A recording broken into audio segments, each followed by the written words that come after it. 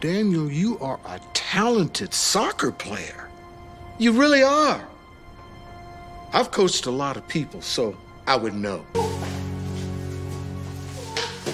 Well, guys, you're gonna be mad at me. Every few months, I've got to do something that I don't really want to do, but if I don't do it, nobody else is gonna. I'm doing you a service, okay? Ladies and gentlemen, boys and girls, I believe that I, August the Duck, have found... God, I can't even bring myself to say it. It's such a meme at this point for the people who watch my channel pretty regularly, or at least keep up with my opinion on the man himself, Dhar Binks, that I feel physical pain whenever I say this on my channel. But honestly, guys, I think it's here. Dhar Mann just dropped his worst video of the year so far. There, okay? I said it. Can we all just appreciate for a moment that I'm not saying it's the worst one ever, okay? There's a few that I don't think can ever really be topped at this point, but I do believe that the video we're going to be watching today is Dhar Mann's worst video of this calendar year. I know it's only April, so he's got some time to get back in the kitchen, but this one's a solid contender. Soccer coach turns criminals into star players. What happens next is shocking. Now, when I'm watching Dhar Mann videos, I'm usually looking for one of three things that will determine whether or not I decide to turn it into a video. The first one, and the most common, is the concept of the video, the idea, the story, whatever you want to call it, is so laughably bad that it's kind of hard to believe that a real human thought it up. The second is that the production of the video, the execution of the concept, is so poor that it's actually kind of offensive coming from a channel with access to as many resources as Dhar Mann has. Or three, it is the most obvious attempt at pandering to the masses about an issue that Dhar Mann clearly does not have too deep of an understanding about. The video we're going to be watching today is a perfect mix of all three. You'll see. Let's begin. Please subscribe.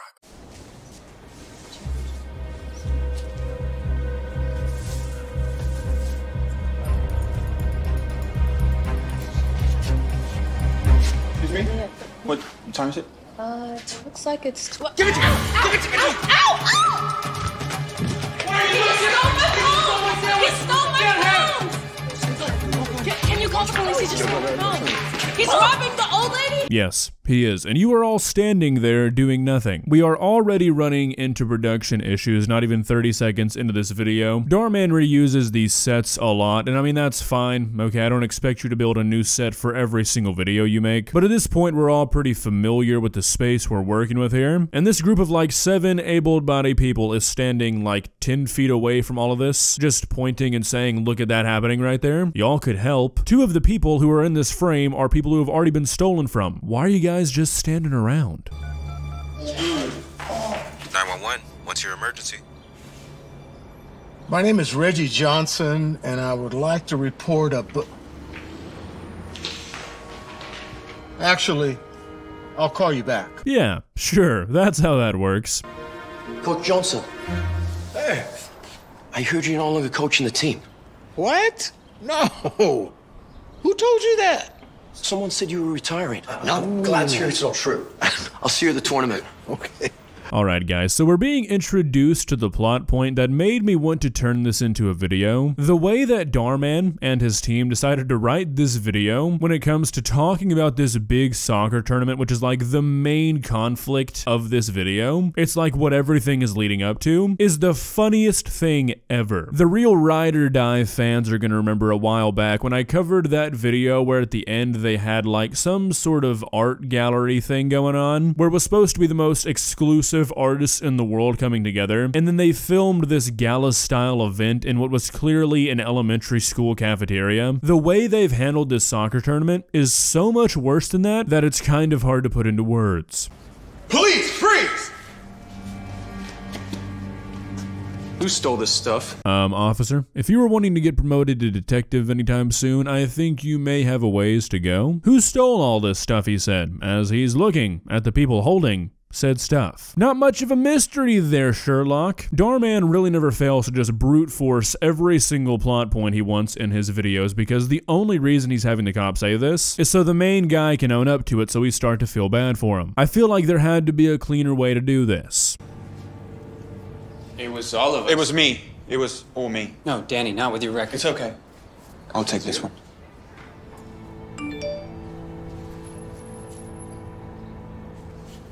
Come on, Gio. Cut down, Elijah! Okay, so I didn't notice this on my first viewing of this video, but now that I'm seeing it, it just makes so much sense. I want you guys to take a look at the coach's clipboard. You don't know this yet, but I do because I'm really cool. That's a flyer for the upcoming soccer tournament, and that's the only thing on the guy's clipboard. Why do you need a clipboard with a single flyer for the soccer tournament you know you're in during soccer practice? Normally, you would have a clipboard for, you know, plays, but no, this makes sense, Dhar Mann. How they looking? You think they'll be ready for Saturday? The tournament? Coach Johnson, I'm sorry, but did the director not tell you? Tell me what? Coach Johnson, I'm sorry. I wanted to call you earlier, but I got tied up. I'm afraid there is no easy way to say this. Andres is going to be taking over as head coach. What? You can't do that. Why? Look, you've had a good run, but the team needs new blood.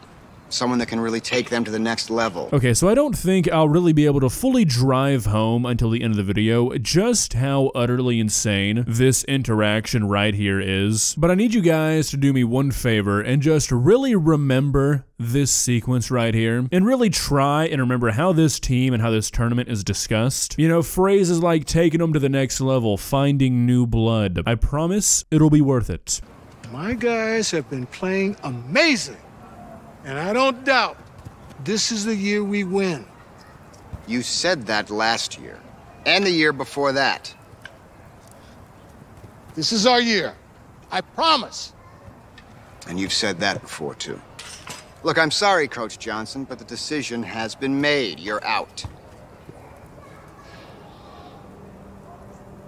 Do the boys know? I think it's best if Andres and I tell them. We don't want this to be an emotional thing. Especially not before the big match. Yeah, big match, my ass. If you didn't want to mess up the big match, you wouldn't do this. This would never happen. Unless the coach, like, killed his wife or something, maybe. Then, okay, I could see letting him go at a time like this. But there's a reason you don't really hear about coaches getting fired in the middle of the season, generally. It's only gonna make things worse.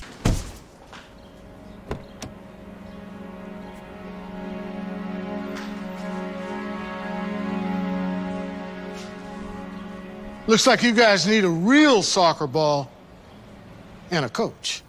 You're probably the one that called the cops on us. Don't act like you care. Yeah, man. Beat it. Or else, we're not gonna say it again. Okay, so I think this is just a poor line delivery by this guy, but the way he said it makes it seem like he just completely forgot to threaten this man. Like, normally, you'd say, beat it or else. But the way this guy said it made it seem like he's saying, beat it or else we're gonna say it again. Like, that's the threat. Maybe it was. I don't know. I'm confused. What if I give you guys snacks?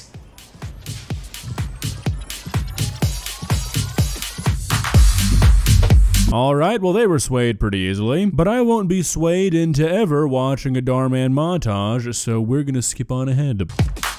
Nice! Alright, I think we'll end with that.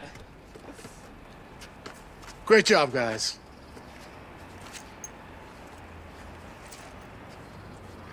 You promised us snacks. Oh.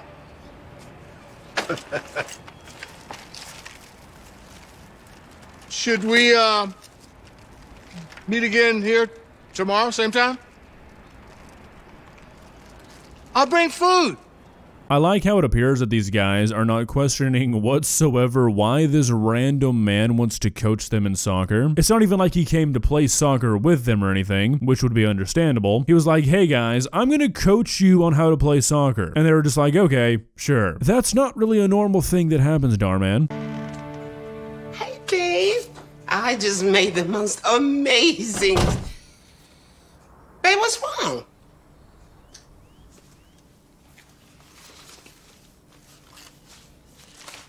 Baby? They let me go. What? Are you kidding me? They gave Andres my spot. And the director's the one who came to me and told me when I got there. They didn't even have the decency to give me a heads up or let me say goodbye to the boys. I'm so sorry, honey. I can't believe they treated you this way. And after everything that you've done for that team? This is one of those moments where you should really be soaking up every word they're saying because it's only gonna make the ending 10 times better for you. I know I'm hyping this up a lot, but just stick with me, okay? It'll all pay off. You know, I can't understand why they couldn't at least wait until the tournament was over, you know? Anyway, at least you are free this weekend. Actually, maybe not. The strangest thing happened to me on my way home today. I saw these street kids playing soccer, and they were surprisingly good. There was something about them, you know? I'm not here to step on toes. You probably have more soccer experience than I do. Not sure that I'd be too good at picking out talent, but they were kicking around a grocery bag in a circle. I feel like it's nearly impossible to really pick out talent from somebody doing that. Sure, you want to say you took them to the local parking lot and gave them a soccer ball to kick around in a circle, and that's where you saw the talent? I could believe that a little bit more, but I'm gonna have to throw a flag on the play and say that you did not see anything today. You guys still got your bikes? Yeah? Why? We'll go get them, because we're playing on a real field today to practice for a tournament tomorrow. Dhar Mann, do you always have to make these videos more unrealistic than a Hallmark movie? But this is one of those things you should be taking to heart, really remembering for the finale of this video. The fact that this tournament is tomorrow, apparently, and this team is going to be able to get entered into it. But why not say something like it's 6 months away? That way it could be somewhat believable. You could maybe whip together a team in 6 months and get into a tournament. All you'd have to do is make a montage of them training, put up a card that says 6 months later, and for barely any more work than this video already was, you've got a much more believable story that I could actually maybe take seriously. Not really, but you get my point. You guys act as if this is the first thing you've eaten today. Is this the first time you've eaten today? I don't understand. Don't your families feed you? Reggie, your inability to read context clues is kind of shocking. Do you think the starving children that are living on the streets and stealing to get by have some sort of warm home waiting to welcome them? Do you think they're doing this for funsies? They enjoy being in this position? Come on. Can't you at least get jobs? It's a little hard to get a job when you have a criminal record.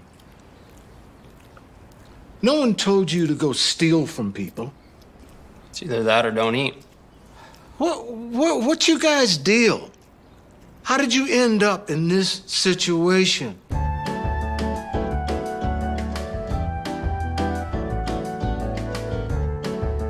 I'm sorry about that, I really am. But just because you're struggling doesn't mean that you could hurt people. There are better ways to make a living. Really? Like how? Do you think I haven't applied for jobs? No one will hire me. I have no high school diploma, no work experience. I don't even have any skills. Daniel, you are a talented soccer player.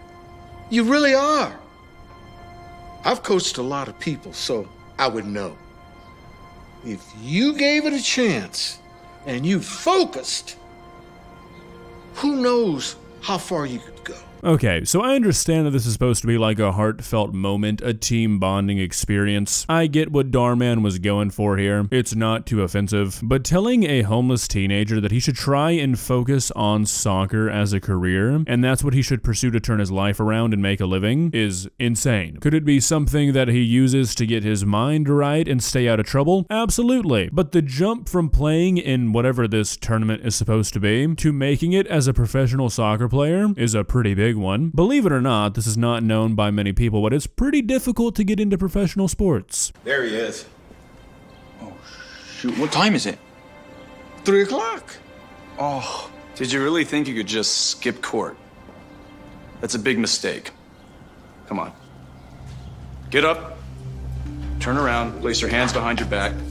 Alright guys, surprisingly, we've seen many court/jail sequences in these Dhar Mann videos, but I'm telling you right now, you're not ready for this one. Even if your criminal record is all petty crimes, missing court is a serious offense. Your Honor, I promise you I didn't mean to miss court. I just lost track of time. That's not an excuse, young man. And I think the problem is that every time you're in here, all you get is a slap on the wrist. It's clear to me that you will not turn your life around unless I give you a much harsher punishment. Therefore, I hereby sentence you to 1 month in jail. Dude, stop crying. If anything, all you've gotten is another slap on the wrist. I know that Dhar Mann does absolutely no research for these videos whatsoever, but stealing something like an iPhone 14 and a purse and all the other things they took is not a petty crime. An iPhone alone is over $1,000, so that's not going to be petty theft right off the bat. So you're already looking at a felony, and if you have a rap sheet like they say this guy has, the judge is probably not going to go easy on you. Your Honor, I beg you to reconsider. It's okay. And who might you be? Reggie Johnson. I'm working with Daniel as a soccer coach. Hey Dhar Mann, quick question. Where the fuck is this courthouse? Do you guys see what's going on outside here? Are we in between astral planes? You couldn't be bothered to put a prop back there or a fake wall? This courthouse is just located in the void? Alright, cool. And I believe he's on the verge of turning his life around. And what makes you think this time is any different than the last dozen times he's been in here? I work with a lot of young people.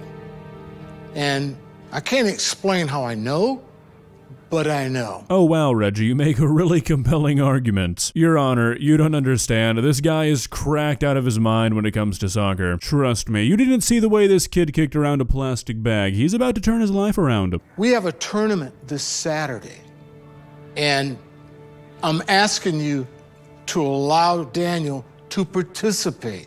It would not only mean the world to me, but also to his teammates. We can't win without him. He's the star. You should have gotten here sooner. He's already been sentenced to 1 month. It's too late to change it now. Your Honor, could we please delay the sentencing until Monday? I promise you, I will personally see that he shows up. You have my word, Your Honor.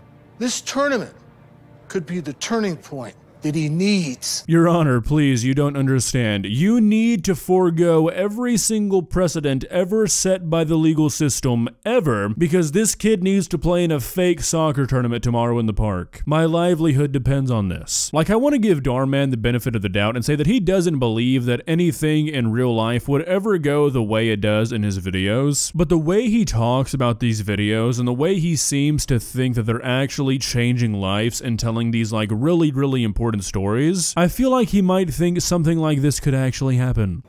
This is highly irregular, Coach Johnson. But I see your conviction. He can play in the tournament. But the moment that tournament is over, he starts his jail sentence. Okay. Be there to make sure of it. Oh, you did this for me. Look, you're welcome. Now I need you to do something for me. Let's get out of here. Guys, it's time. It's time for the moment you've all been waiting for. I hope you're ready. Yeah! You got this! Come on! Looks like whoever scores next wins. Where'd you find these guys? The streets. Center! Streets. Come on!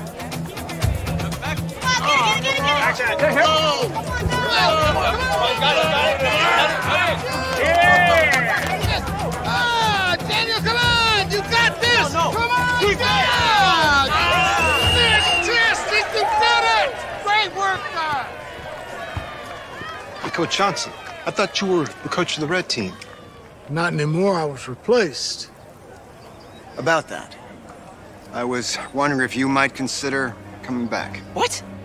No, thanks for the offer, but I have a new team, and I couldn't be more proud. And there it is. Now you might be thinking, August, what the hell was that? Why did you make me wait around for that? But just give me a moment here, okay? Allow me to explain. There's a lot to unpack here. So what we just witnessed appears to be a 6-on-6 soccer game in a local park where the goals are separated by about 50 feet. There's maybe 5 spectators in the audience and not a single other team to be seen. This is not a soccer tournament. This is not anything, really. This is 12 guys who like to meet at the local park to play soccer against each other, and occasionally some of their girlfriends or friends tag along. Dhar Mann, this is not a soccer tournament. Going back to the whole idea of the execution of the video being so poor that it's offensive, you build this whole story, this entire video around this soccer tournament, and this is what you give us? Let's just take a moment to think through the implications of this. So not only does this team who was assembled 24 hours before this tournament began being allowed to enter the tournament prove that this is not any sort of official event or sanctioned thing or anything like that, it also creates the question of who was this guy's original team playing against before he made this team. Like I said, this is clearly not an actual tournament. It's not a bracket style event. There's nobody else here. So who are these guys going to be playing against if this guy's new team didn't enter? Furthermore, like we've established, this is not a real sort of league or anything. It's 6-on-6 and the goals are 15 feet apart. And acknowledging this creates a pretty concerning, yet also pretty comical conundrum. Either one, Dhar Mann thinks that an older guy who likes to go down to the park once a week and give some pointers to the guys who like to play soccer recreationally there is a paid position, or he thinks that his audience is so unbelievably stupid that he thinks that what he's presented in this video is enough to make whatever's going on here look like an official sanctioned soccer event, where there would be paid coaches and professional players. My opinion of Dhar Mann is obviously not super high, but I'm going to go ahead and say that that first one is an impossible thing for anyone to think, so it's got to be the second option. Dhar Mann honestly thinks that he does not even have to bother hiring 11 actors for each side, doesn't need to separate the goals enough so that you can't see them both in one shot, doesn't need to name the teams anything but the red team and the blue team, and can just have a random character named the director, and that's enough to make this look like a real soccer league to his audience. Dhar Mann, I've watched a lot of your content, and I've got to say, I think this has got to be the most offensive thing you've ever uploaded. It would be an injustice to say that any effort went into this video. You genuinely did not even try. The icing on the cake, however, is that somehow through his performance in a soccer game that was formatted in the way that you would find games for 5- and 6-year-olds in a church soccer league, the main soccer guy landed so many brand deals that he was able to rent a house for him and all of his friends to live in and give the coach a check for $10,000.